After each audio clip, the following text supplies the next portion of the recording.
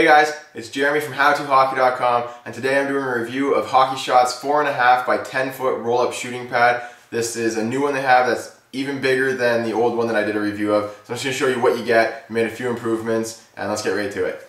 So this is the box that it comes in, a nice big cardboard box. It's all rolled up, so you're going to have to unroll it and let it sit flat.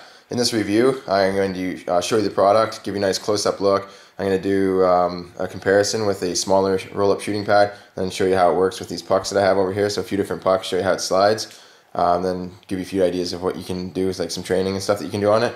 First I'm going to give you a nice close-up look at it. You can see the thickness there. It's 1/10 of an inch. It's the same thickness as the old roll-up shooting pad that I was using, and it's very, very durable, even though it's thin. I mean, it's thin enough for you to roll it up, but it's a really durable material, so it's great to use.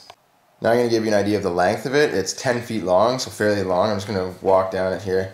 As you can see, you could easily have like a couple people playing on it, which is kind of an interesting thing. I have the X-Passer, which is the pass rebounder on the end, so I'll show you what it looks like in my room there. So pretty decent size. I'm going to go grab the other roll-up shooting pad I have over here and toss it down there. Here's the extreme passing kit on top of the 4.5 by 10 foot roll-up shooting pad. So you can see you have the extra half foot right there. A little bit of extra width, which is always nice, and then walking down it, have the extra 2 feet on the end, which is really cool. I really like the extreme passing kit. It has this puck rebounder on the end, the bungee cord. I like it for doing really wide movements, stick handling, good width for stick handling back and forth and forwards and backwards, and you can walk around on it a little bit. I normally just walk around the outside. With this one, with the extra length, you can actually like run probably like back and forth with it. Or you can use it as like a two-person thing. So you could have someone else on the other side, make a little goal, use it for like small area stick handling games and stuff like that. So I like having a little bit of extra size would be good if you have a few people in a family that both play hockey. If you have your friends over all the time, you both want to use the shooting pad. Like you could stick handle here, you could have someone else in the middle, another person on the other end. So you could probably have 3 people stick handling on it at once. Use like little games and stuff like that. I'm just going to use it really quickly, show you how it works. I'm just going to push the puck around here to show you how it slides on the roll-up shooting pad. So you can see the puck slides very nicely. It almost seemed like the puck slid better after a while of me using it. I don't know if I had to do static or something like that, but it still slides fairly well here. You can see a nice little soft pass into the shooting pad, and it slides great. With the green biscuit, I find it always slides nicely, a little bit better than pucks, so I tend to use the green biscuit for stick handling, and I like to switch it up, use the green biscuit a bit, use the pucks a bit. They both slide great on the roll-up shooting pads though, but I definitely recommend the green biscuit. You can see how great it slides there. So this is me doing some stick handling, just to show you a few things that you can do with the roll-up shooting pad.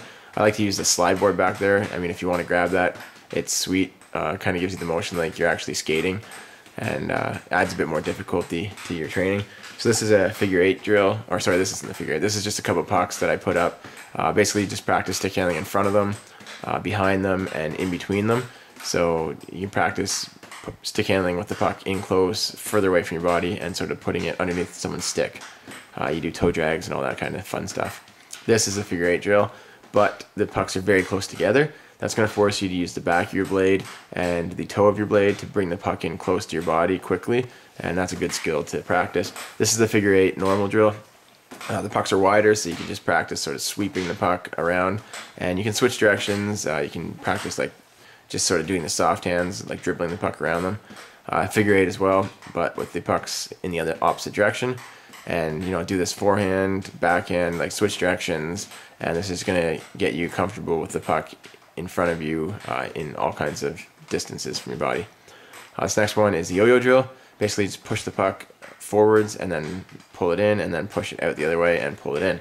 And those are a few drills for you to practice. There you go. That should give you a good idea of what you can do with a 4.5 by 10 foot roll-up shooting pad. If you want to buy it, you can click on the link in the video description, or if you're on the website howtohockey.com, just click on the link below the video. We'll put it right down there for you.